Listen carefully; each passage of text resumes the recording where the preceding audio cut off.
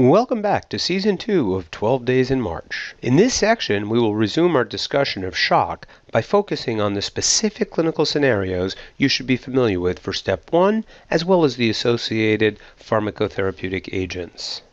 This slide should serve as a reminder of material covered in the previous module and which conditions will be addressed in this video. So what do you need to know about cardiogenic shock? The specific scenarios will include acute MI, and that MI will generally be an anterior wall transmural MI in the LAD territory. This will be the most common scenario because other clinical scenarios don't lend themselves to test questions on pharmacotherapy. So the other scenarios associated with cardiogenic shock are LV rupture. Remember that occurs on days 5 to 10 post-MI during the macrophage tissue response. A patient with LV rupture is not apt to survive, and the test questions will focus on cardiac pathology of acute MI, covered in a separate video presentation. A patient with papillary muscle rupture and acute mitral regurgitation will generally present with acute heart failure and a new murmur. Again, the focus of these questions are on cardiac pathology. Cardiac tamponade, by definition, is a shock-like scenario. This topic is covered in our pericardial disease section, but again, questions will focus on making the diagnosis or the clinical etiologies. So circling back to the most common scenario, acute MI, the derivative issue will focus on therapy. The mainstay of management is dobutamine, a beta-1 agonist. Please note, it is an inotropic agent, not a pressor.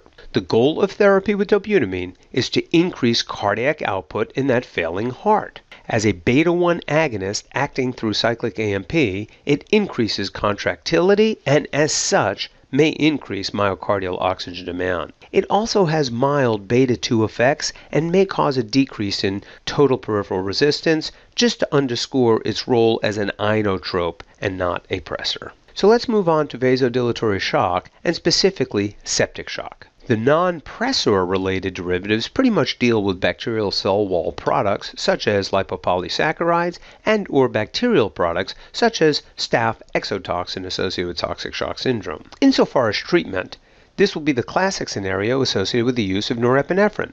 As you can see, it is a very nice agent in the septic patient with alpha-1 properties to raise mean arterial pressure, and beta-1 properties to stimulate cardiac contractility and increase heart rate. Unlike epinephrine, it has no significant beta-2 properties and thereby no potential for vasodilation of vascular smooth muscle supplying skeletal muscle. Insofar as anaphylactic shock is concerned, epinephrine is the agent of choice specifically due to the beta-2 bronchodilating properties. Thus, the subtle differences between norepinephrine and epinephrine, owing to the beta-2 effects, determine the different clinical scenarios and indication for use. Before leaving anaphylaxis, please be aware of some key descriptors. I think we all recognize it as a type 1 hypersensitivity reaction, meaning it is IgE mediated, leading to mast cell degranulation. When mast cells degranulate, they release histamine and leukotrienes, of which we are all familiar. They also release proteases, and one of those proteases is tryptase.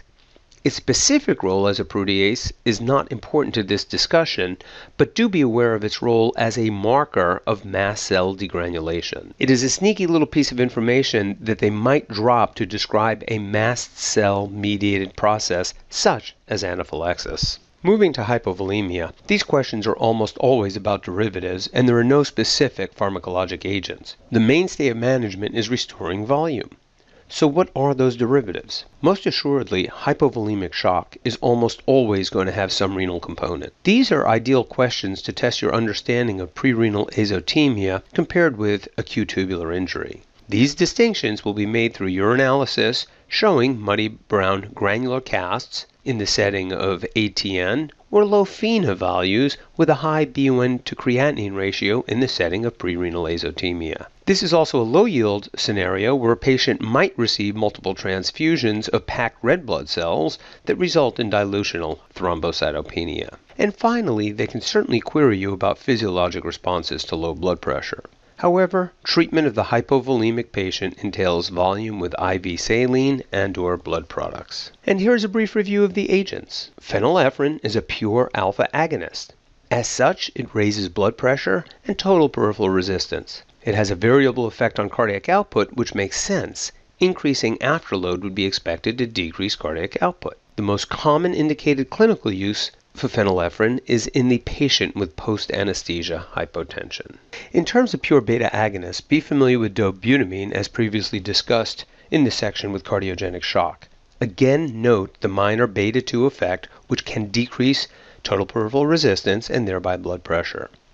You should also be familiar with isoproterenol and why it is not used during shock. That is, note the beta-2 effect that causes vasodilation of vascular smooth muscle.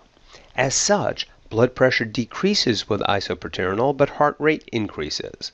And this is the common compare and contrast scenario the USMLE likes to do between norepinephrine and isoproterenol. They'll show experimental graphs with two agents increasing heart rate, but one of them raises blood pressure while the other lowers blood pressure.